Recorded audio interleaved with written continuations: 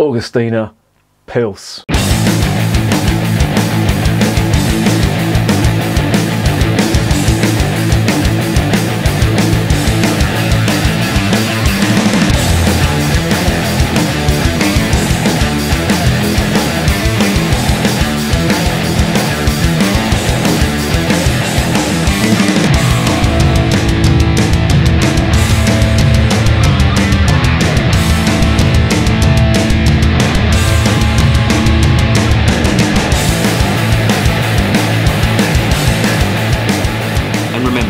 Life is too short to be drinking shitty beer.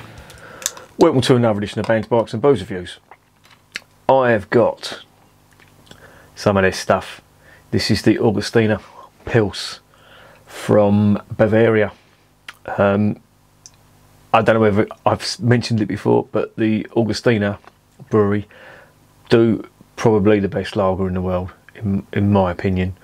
The lagers I've tasted so far, their Augustiner Helles is absolutely outstanding. I still stand by the statement that it's the best lager in the world. You know, when Carlsberg say probably the best lager in the world, they are nowhere fucking near this stuff. I urge you to try it. Have a look on the channel. I've reviewed it, and I've got a bottle of their Pilsner.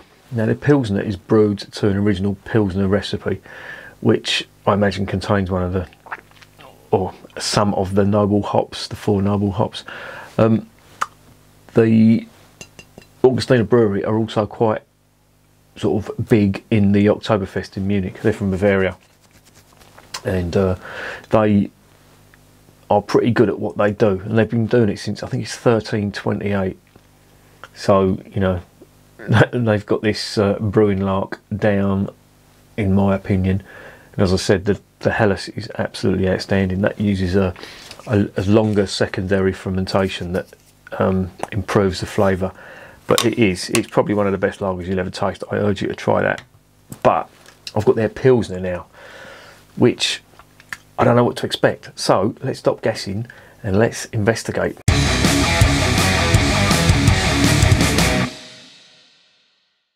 Get the beans on. Very simple, and it is characteristic of the Augustiner stuff. That really isn't a standout label at all. If you have a look at that, you know, it's very modest.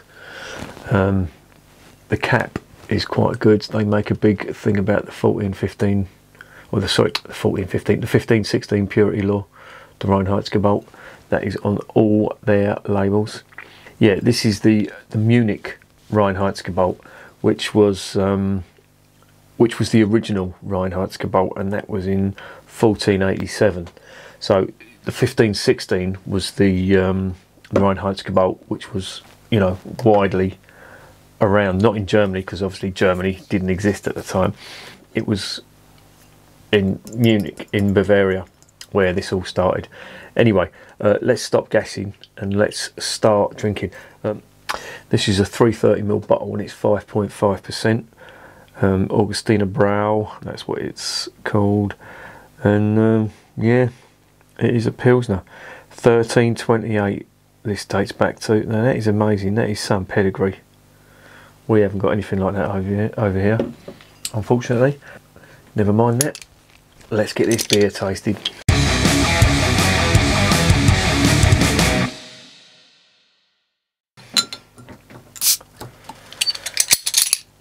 Cap is off. On the nose, out the bottle.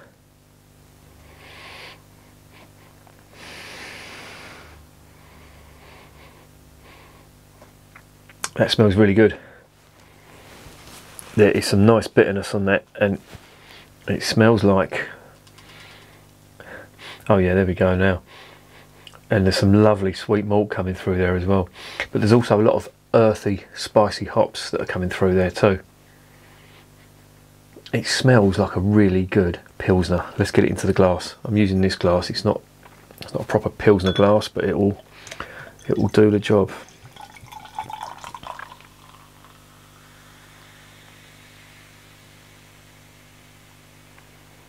It's quite lively. Do you know what? The room is filling with the smell of earthy spicy saaz hops. I'm assuming that's what they're using in there. But it's reminding me of Budvar. Budvar smells very similar. Now that, to me, looks quite light for a Pilsner, a Czech Pilsner. Obviously German Pilsners are a lot lighter, but the original Pilsner is slightly more of a copper colour. That is a straw, golden straw colour. Head is dissipated too, not very much, and there is quite a lot of carbonation in that. What is on the nose? It just smells so clean, and yeah, there's the sort of herbal and earthy notes that are coming from the hops, but there's just an overall clean smell coming from there. It smells amazing.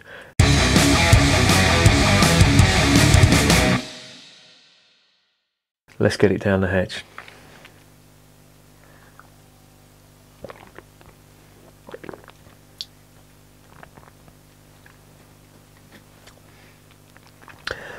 Beautiful. That is amazing. That is, wow. That is full of flavour. Now, people who say lagers are boring really need to try some of this stuff. This is amazing. This is just like the Helles. It's got that huge, and I do mean huge, doughy biscuit malt on the arse end of it, but there's also some earthiness which you get on the arse end of it too.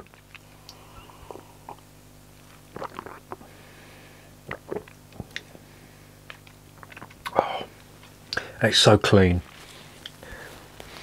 It's so clean and smooth. That is amazing, and I can't emphasise how much malt, how much massive malt there is on the arse end of it. It's just bread and biscuit mixed together. It's absolutely gorgeous. There's a little touch of like some floral lemon flavours that run through this as well. It's absolutely amazing stuff.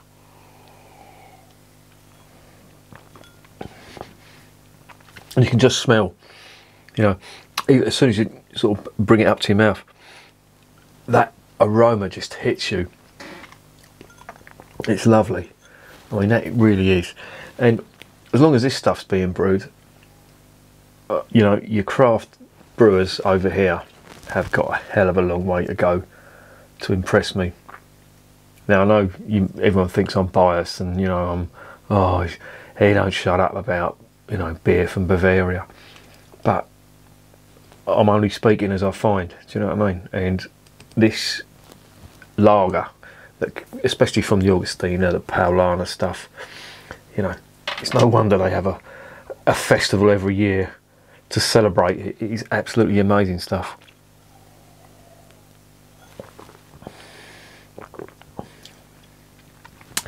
Slightly coarse carbonation on it, but you know, that's just a minor gripe. It is full of flavour, and as you can see, that is going down very nicely indeed. So I'm going to stop there.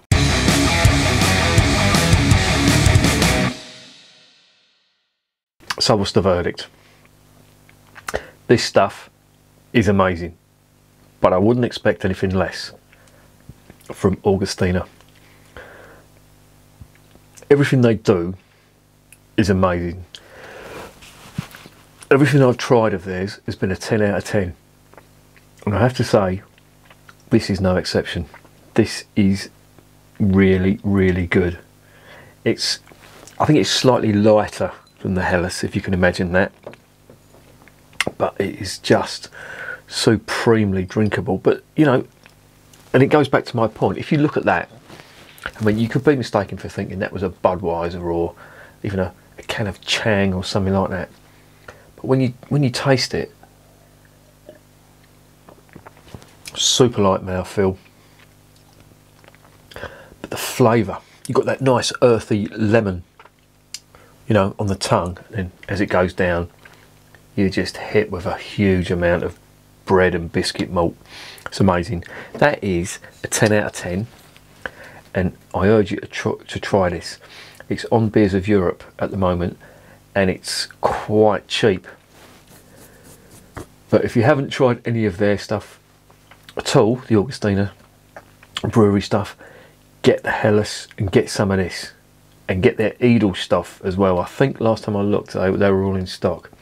They are all absolutely outstanding lagers. I think if you taste them, this is the benchmark that every lager you drink from now on should be measured against, in my opinion. But that's just me. So yeah, it's a 10 out of 10, and another winner from Augustiner. And remember, just like this stuff, beer is working class champagne.